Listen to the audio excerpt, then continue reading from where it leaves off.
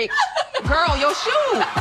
Them legs were up in the air. Oh, and she was with it. Who is she? Like Tia 2.0. He just came out of nowhere. I think he swung in from the left or was it the right? Oh my gosh. What's up, guys? It's your girl Rivah, and I'm back again with another video. Now listen, okay, we've been talking about this whole Tia Mowry divorce saga ever since a couple years ago when she decided that she, graduated from her marriage and decided that she was going to divorce her husband. Marriage was a success. Yeah. I look at it as like a curriculum when you're in college or high school, right? You're learning, you're growing, you're evolving, you're creating. And I was able to create with Cory some beautiful, amazing children. Yeah. And at the end of that curriculum, and at the end, there's a graduation.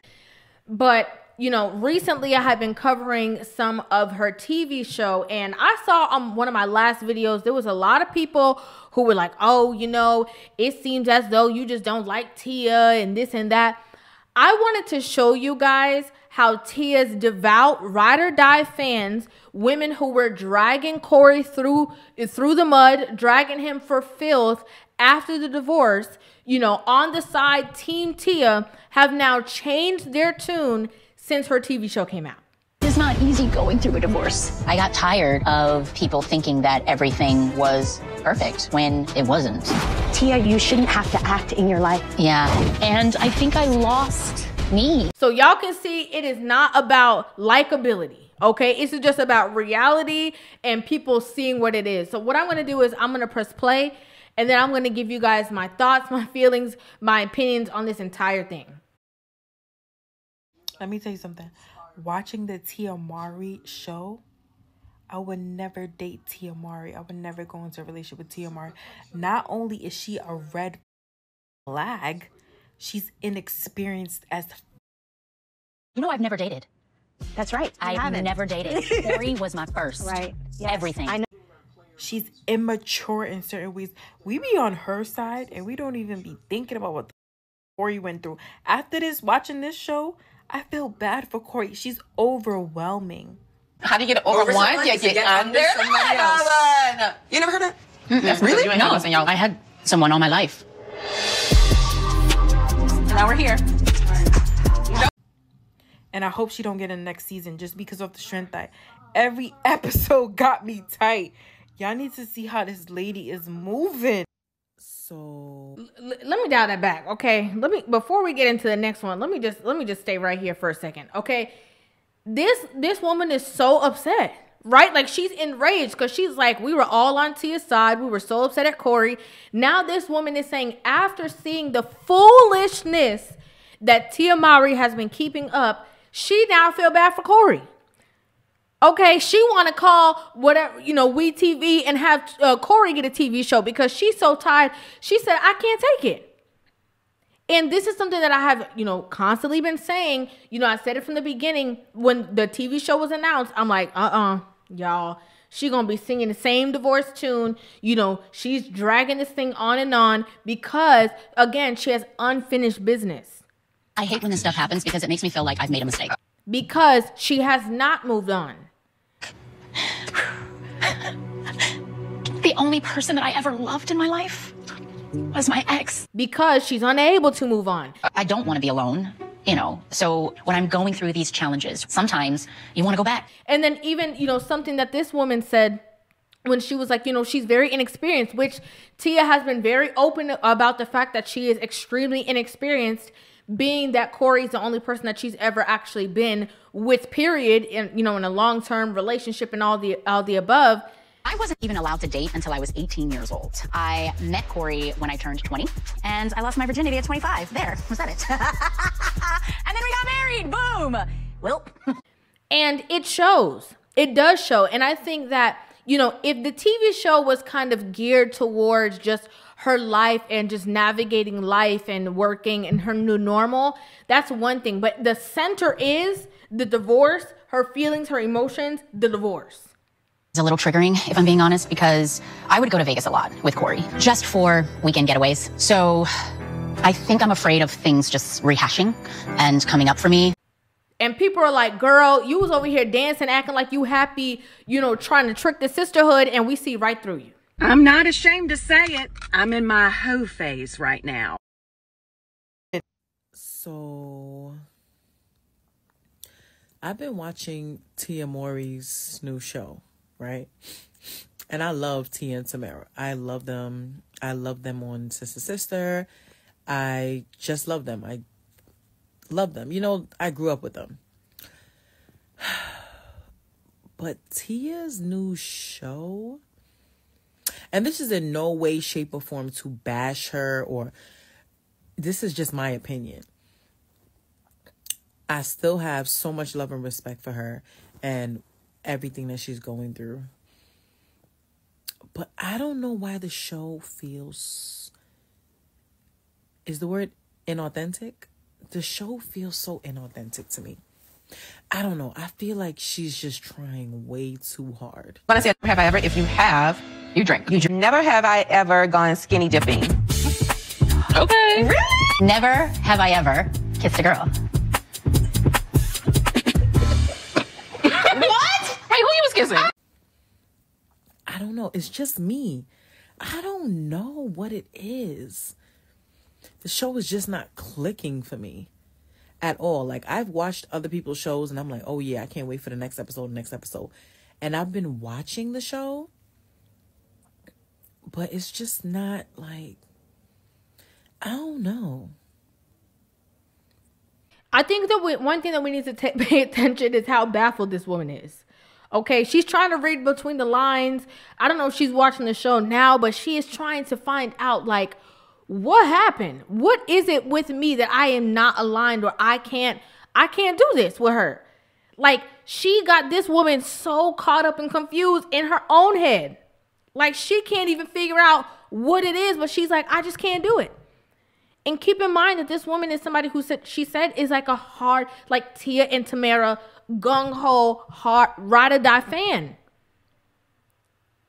This is not somebody who is against the narrative and like, oh yeah, Tia, she has nothing bad to say. Only thing she's saying is, this feels fake, this feels forced, it feels inauthentic, and I can't get with it.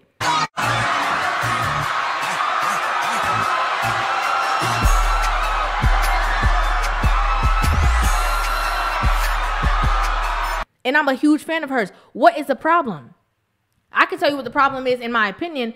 In my opinion, the problem is she is not healed. Just feels weird. And it sucks. I hate crying. It's just, I feel sad. So I just want to tell you guys that it's okay to feel sad. It's normal to feel sad. The problem is she's trying to face the funk and act like everything is okay, and it's not okay. The problem is that she is trying to walk around like she got it going on and she made the right decision, but she actually is still insecure in the decision, and everybody is feeling that. You know, the authenticity, in my personal opinion, is her trying to pretend she's happy or she's in a space that she's actually not in yet. But she's trying to force herself to be in that again because the sisterhood's relying her to stand 10 toes down on the decision that she made. I don't know what it is. Am I the only one that feels that way? That this show is just like, I don't like, it's not necessary. I don't know. And oh my gosh, her laughter, when she laughs and she cackles, that drives me crazy. It really, really does, because I'm like, it's really not that serious.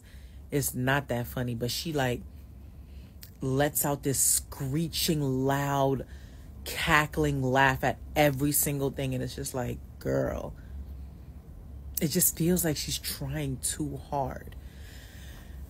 I don't know. I don't know if this show was the best thing for her. I don't know. I gotta say something though. I mean, I can't talk too much about the laugh because listen, when I laugh and something is really funny, my laugh is out of this world. Okay, I'm gonna be honest with you, and I do think like when it comes to people's joy and laughter, it's like, you know, that's the sound of ultimate joy for a person is when they're laughing. So I don't want to say nothing about that, but what I do want to say, and again, I can't talk because my laugh, but I do want to say is that a lot of people who are forcing the laugh, you know, we saw Erica Mena do that on the interview with Cam Newton, and she forced the laugh. But that's just the whole premise of that. Get that? Well, you trying to get the joke. You with the joke. Tia is laughing and she's forced to laugh. You know, it's literally hiding the pain. It's, you know, such intense emotion is coming out because she really want to cry. Okay, she's heartbroken. She might feel like she's a wreck and she's trying to evoke the laugh and prove how happy she is, but she's hurting. That's why it feels forced. Also, am I the only one that thought that comment she made about her cousin was weird AF? When, I don't know if anybody mentioned it. I think somebody did mention it on the app already, like, because she said that how Jerome, which is her cousin, is like her anchor, like her best friend, you know, and stuff like that. And then she's like, yeah, girl, Jerome seen me naked. Okay. Jerome has always been my protector. Like, he's your safety net. He is. I say he's like my anchor. He knows me so well. Yeah. Jerome has seen me naked. Nasty. He's a man, and he's your cousin. What you mean he's seen you naked?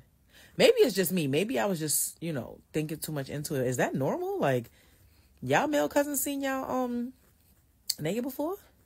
I don't know. How we feeling about Tia Mowry's new show, y'all? How we feeling? Yeah, I have a lot of boy cousins, and we are I mean, like, I don't even call them cousins. They're my brothers at this point. But I thought it was a little strange too.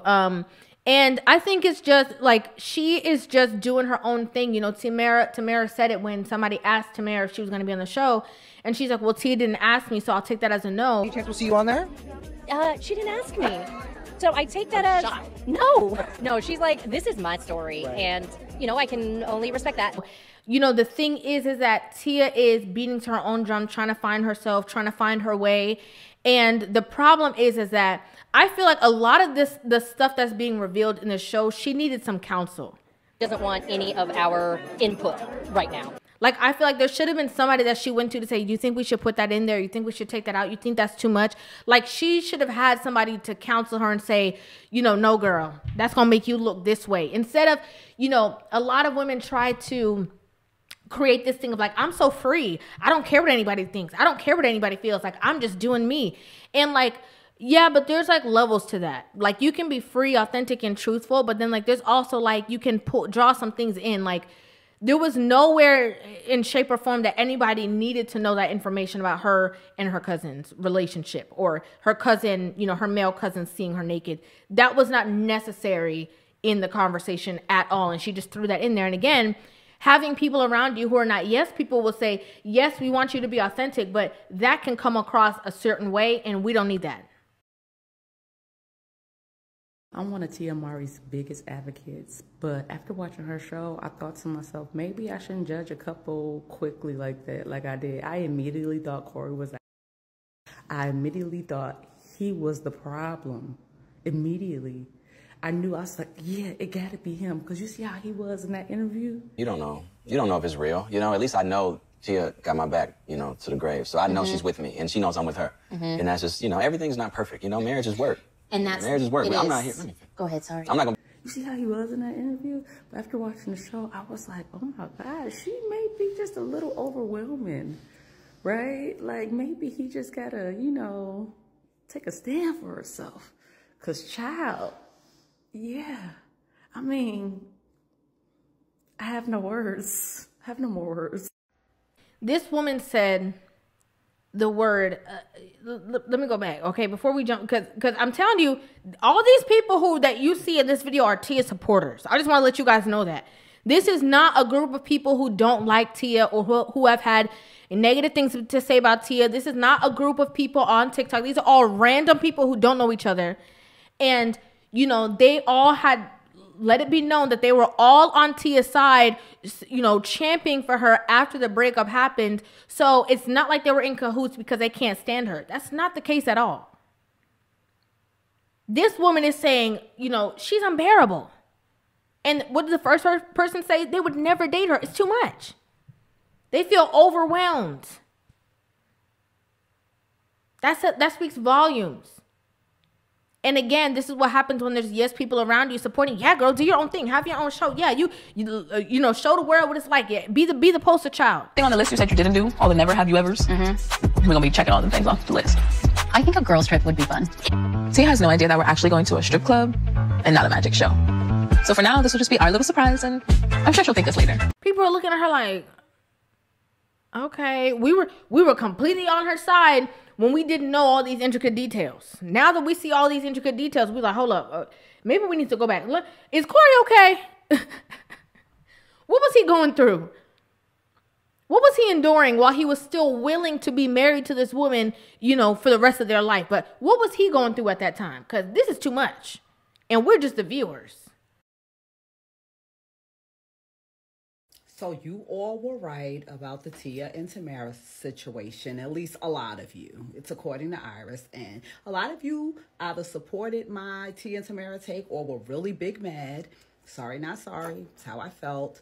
But you were right. She is now backtracking that statement, basically saying that, no, she was insinuating that I feel when we grow up, we start our own families and our children, and we begin to take on new roles and responsibilities in our lives, and that's what it was about. And in these transitions, sometimes you just want to hug and have someone accessible. But that's not what you said. What you said was, it's times like this, I want to pick up the phone and call my sister. It's times like this when I feel and wish that my sister and I were still close and I could, you know, pick up the phone and call her. But that's just not where we are right now. So you all were right. This was a grab for attention, and I will admit when I am wrong, but I still don't buy it, because the idea of not being able to call your sister if something major has happened in your life would tell me that something's wrong. Because I don't know about you, but my twin or any of my sisters or even my friends, if they're in a time of need, I am absolutely only a phone call away. So what do you all think about her new statement? Do you believe that this was for the show? Do you believe that it was? I personally feel like it was none of our business, and I didn't understand it being mentioned, but y'all are right. Hey, we're talking about her. The video is doing numbers, so if we're talking about it, of course other people, so that probably cause people to tune in. Let me know what you think in the comments. No, I think that her and Tamara really aren't cool. Okay? I really personally think that her and Tamara actually are not cool. And I think that the reason why they are not as cool, and it's your sister. That doesn't mean that Tamara doesn't love her sister. That's her. They shared a womb. Like, of course, they're going to love each other and be there at the, you know, if anyone, you know, desperately needs something. But I think that Tia's choices have kind of exiled her away from, you know, that kind of structure with her sister. And they're two different people, right? Tamara is modest and more, you know, refined, and she has a family, she has a husband, you know, and Tia is now out there, you know, having strippers dance to her. Like, they're in two very different sectors. And so I do believe that. But again, somebody's a supporter or whatever now saying like, okay, Tia was saying this, now she's backtracking, so now we don't know how authentic she is. Now, I'm a fan of Tia's, but I'm about to hit y'all with something that y'all don't want to hear. And I don't give a shit. Tia don't need a show. She need a therapist. I said it. I said it. Every other motherfucking word she crying. And is this unfiltered? Is this real? What? You holding back on stuff that we want to know. Why you don't talk to your sister? I saw you trying to say because y'all live in two different spaces. She's married. Listen, my sister just turned 40. My other little sister 26. We all live 40 minutes from each other. We be on the phone all motherfucking day. Something happened tragic in my motherfucking life. I'm calling my sister. That's why we got FaceTime. Tia, you got an iPhone. I saw it. Okay, listen, I'm sorry. I'm trying to hold back my laugh, but the fact that she is yelling is taking me out right now. Like, the fact that she has this much disdain for somebody again and she's a supporter of is just so funny. I seen it with my eyes. Every time, every other word this lady says, she crying. It's not easy going through a divorce. I got tired of people thinking that everything was perfect when it wasn't. Tia, you shouldn't have to act in your life. Yeah, and I think I lost me. She want a man back. She want a man back. She keep worrying about what the image is, what her did. She's still protecting her image too. I thought you want us to watch this show because you sitting up here telling us the truth about what's going on. Her son don't want to be recorded. Okay, to each his own, he a kid. She crying when she leave. They've been divorced for a year. What are you still crying about? And I get it. I ain't never been married. And I didn't cry many a nights about my... I didn't cry more than Mary J. Blige. More than her. I get it. But Tia, come on. She got to get back. Come on. They should have put camera crew in her house. They should have put emergency help crew in her house. All she do is because she want her fucking man back. And I don't blame her. He found it in a motherfucker. But see, and this is something that's so funny to me. She said so much stuff so far, but what's so funny to me is that I said this before, that there was so many people who were on Tia's side, but then when Cory went to the streets, they were like, "Oh, hold up, Cory, like Cory in the house."